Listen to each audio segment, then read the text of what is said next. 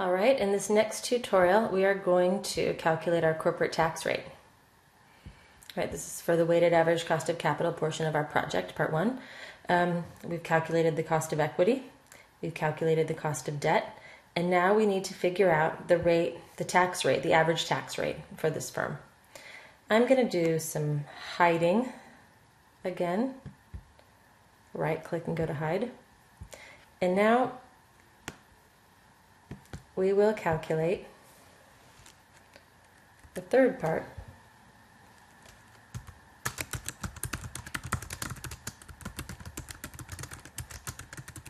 calculating the corporate tax rate.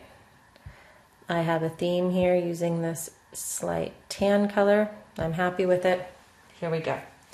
So we need some information, and we can get everything in this case 9 times out of 10. We can just find it on the standardized statement.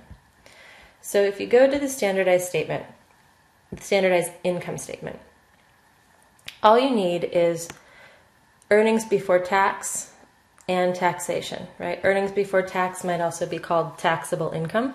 And I sort of like to think of it as taxable income because that's the income that you have to pay tax on.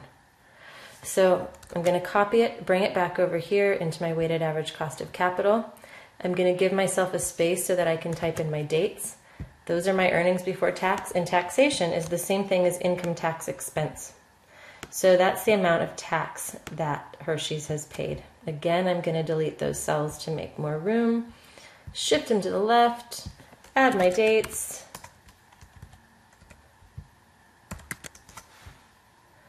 drag it over, make it bold and center. Now it's nice and pretty. And now here I can calculate income tax rate, which is also known as TC, tax sub corporate. And it's the same formula for interest rate, right? It's just what percentage of this earning before tax needs to be paid to the government as tax. So you take the taxation, or the income tax spent, the income tax expense, and divide it by the earnings before tax. And here we've got 34%. I'm going to drag it. And in this case, they're all about the same, which is great. Corporate tax rates tend to be in the high 30s. So if you end up with something like this, that's good. I'm going to use, for my corporate tax rate, I'm going to use the average of these because they're so close together. You can use the average. If there's an outlier, you know, they've paid 1% tax one year, that's probably not very realistic. I'd remove that.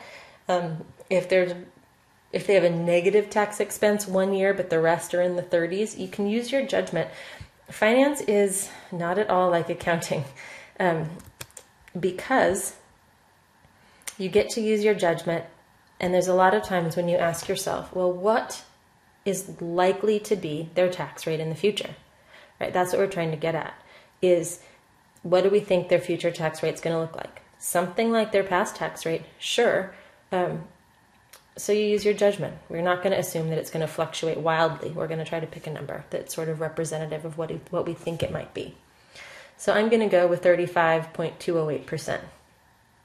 All right, let me know if you have any questions. If you're confused about your tax rate, you can send me your spreadsheet and ask a question. But if it's, you know, pretty straightforward, I'd say you're good to go.